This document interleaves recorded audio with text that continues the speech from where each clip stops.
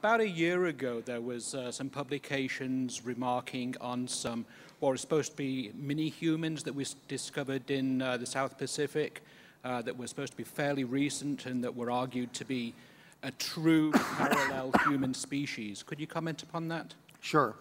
One of the things that appears to be fairly clear now from the scientific data is that when humans first appeared on the scene, modern humans first appeared on the scene, that there were still hominids around.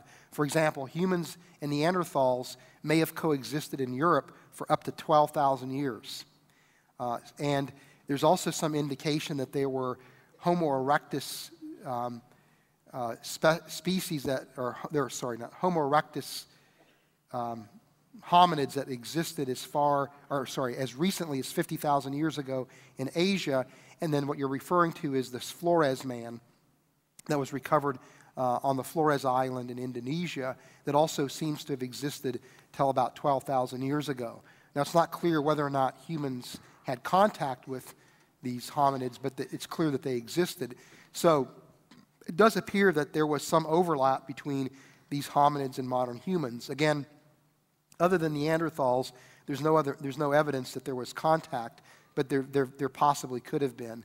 Now, the way in which we would understand the Flores man is that these, again, were like Neanderthals, that these were hominids that were created, that existed for a period of time and went extinct.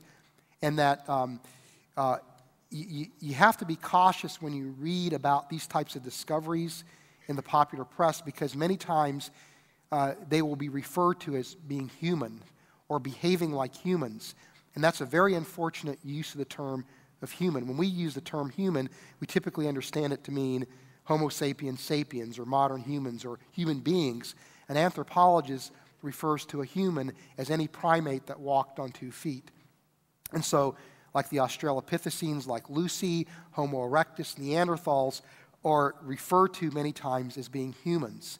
And their behavior is referred to as being human behavior.